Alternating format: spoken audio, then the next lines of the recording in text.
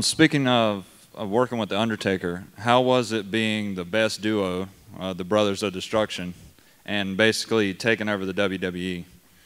Yeah, it was awesome. I don't know if we were the best duo because there's been a lot of great tag teams. I'm a huge fan of the Road Warriors. You know, you also have the Rockers, and you know all these different tremendous tag teams. The Powers of Powers of Pain, the Mega Powers, all this stuff. It was really cool. The one thing that we always had an issue with though is who can actually take Undertaker and Kane. You know, they're both such powerful characters that we had to figure out ways that we could be beaten or at least become vulnerable. So there were challenges. On the one hand, it was really awesome. It was really cool. But, you know, in the wrestling business, you always, okay, if you win a championship, you also have to think, how am I going to lose that in a way that benefits everybody? And it was really hard with Mark and me because we're both, again, we're just so big and the characters are so dominant and well-defined that, you know, we had to figure out ways, and generally that involved Kane getting hurt and incapacitated. But we had to figure out ways that we could become vulnerable so we could actually get down to the level of our opponents.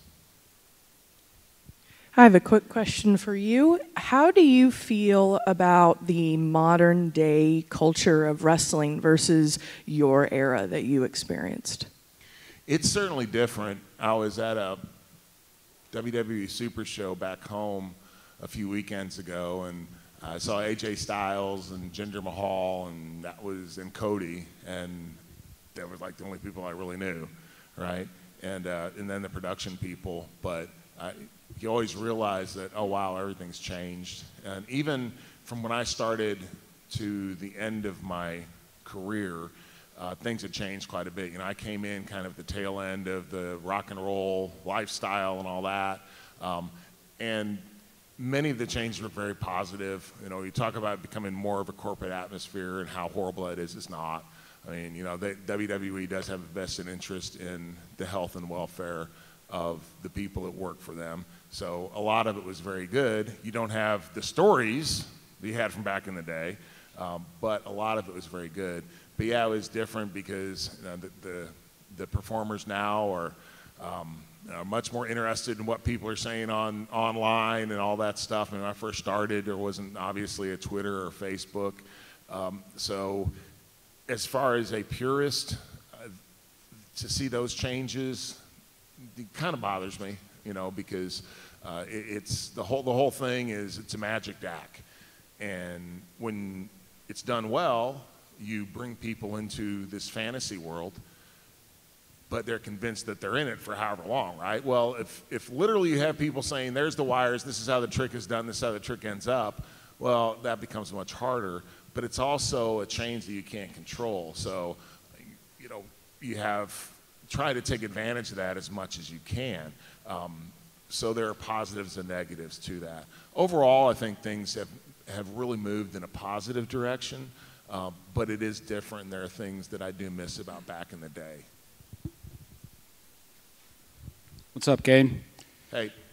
Favorite in-the-ring punching bag between Mankind or Goldberg? Or sorry, Goldust. Do what? Who was your favorite person to beat up in the ring, Mankind or Goldust? Oh gosh, I don't know. Does it just have to be those two? No. Oh. It just seems like you always whoop their ass the best. Well, I was on the other end of that sometimes too. It's probably Mick. Dustin is a very dear friend of mine, but Mick you could just do any. I mean, he would literally volunteer for things. You know, hey, the first time we ever had a match, we actually had a match. My first match with him was in Puerto Rico, right before I ever got into WWF at the time.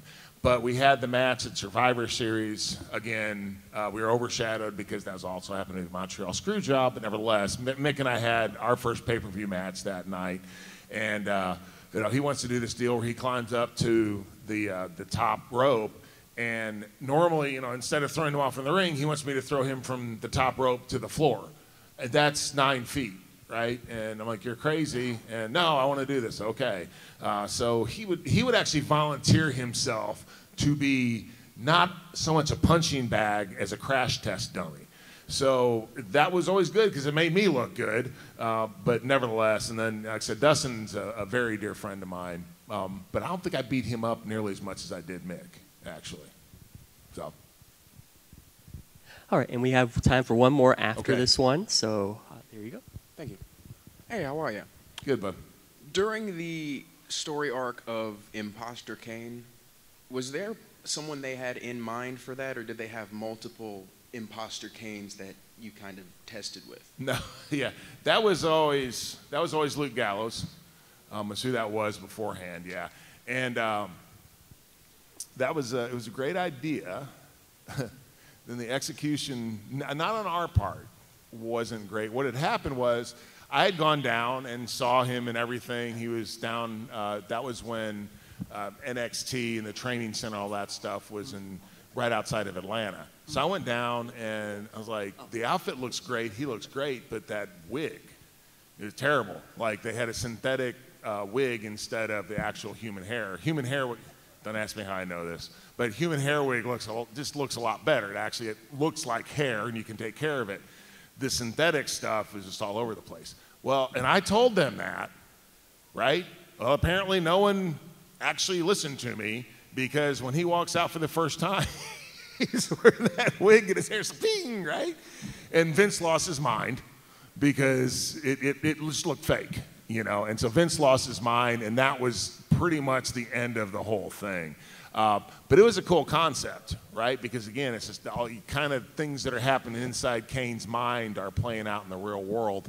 And then Luke went on and was able to have a successful run of his own doing some different things. But yeah, when he was standing at the top of the ramp, I was like, yeah, they didn't fix the wig, and Vince is going to hate, because Vince hadn't seen it yet.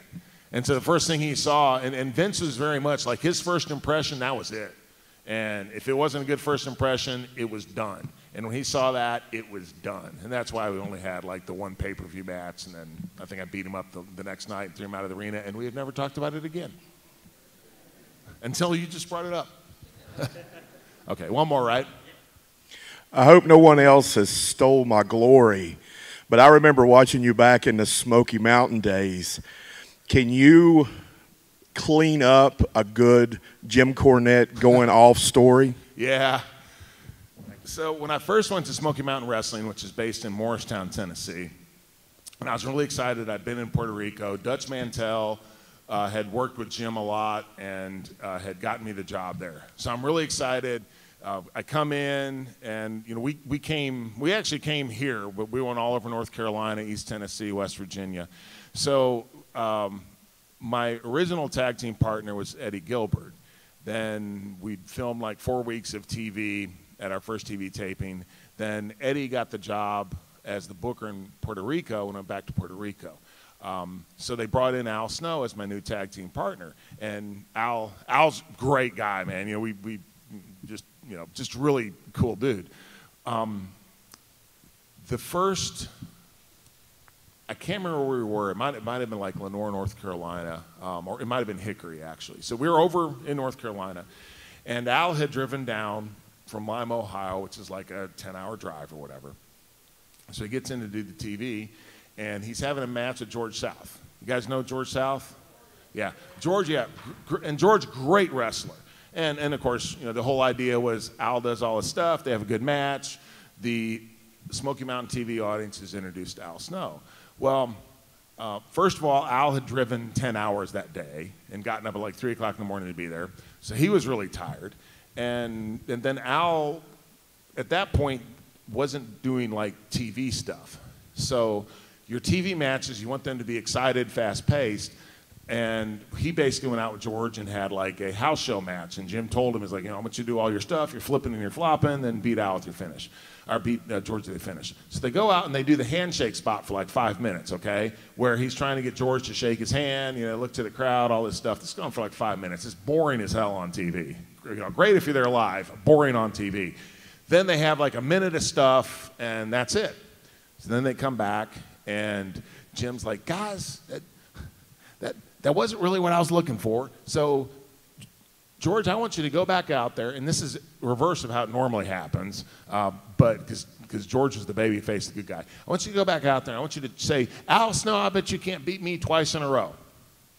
And then Al comes out, and he just wanted to do a couple minutes of stuff, of high spots, of Al doing his, as Jimmy would say, his flipping and his flying. And then Al small package George, and that's it. So they go back out to the ring. Now, I'd only been there a month, and I didn't know Cornette that well. And, like, they do maybe one high spot, okay? Maybe they're in the ring for like 30 seconds. And then Al does the small package. And I'll clean it up, and I won't use all the language. But Jim is sitting there in front of the TV. He's like, what was that? What was that? What the blankety, blankety, blank? And he just, now, everybody else knew him. So I'm looking around, and the monitor was a small black and white TV, right? But everybody else, like, gets up and, like, just walks out of the room. So it's me and Jim, right? And it goes from, like, he's talking loudly to he's yelling to he's screaming at the top of his lung. Every other word's an obscenity.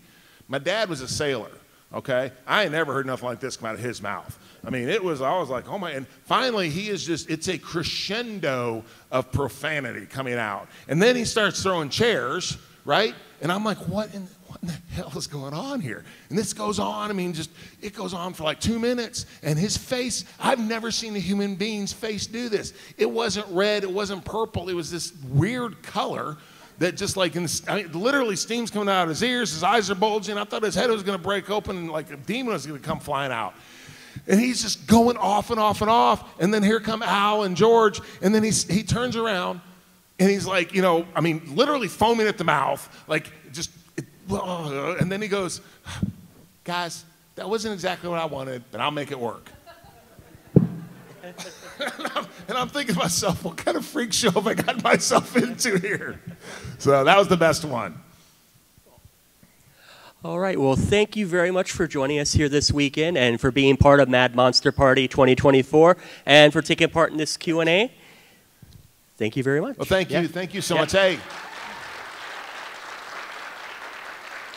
but thank all of you for being here because, you know, without you all, again, I'm not sitting up here talking to you. So on behalf of my family, thank you for everything that you've done for me. Appreciate it. Thank you, guys.